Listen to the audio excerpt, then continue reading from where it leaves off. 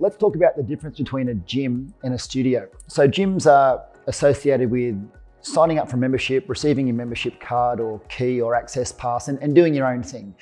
You know, gyms never promise great levels of service. People are often disappointed when they don't receive it, but you know, maybe they shouldn't be. Gyms are huge facilities, usually a pretty cost-effective membership.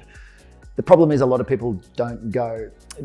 Back in the 90s, the large gyms, the big boxes they were called, you know, 2,000 square meters, they lost a lot of market share to the budgets, you know, those gyms, the 24/7 type gyms with an even cheaper membership. And in the last few years, the boutique studios have seen rapid growth. The boutiques, they're really cost efficient to open up. You can charge a premium rate. A lot of people these days prefer to train in a group. That's actually a result of an IHRSA fitness industry study. 90% of people prefer to train in a group, and they're prepared to pay a little more for personal service, better return on investment for the owner, and a lot more fulfilling.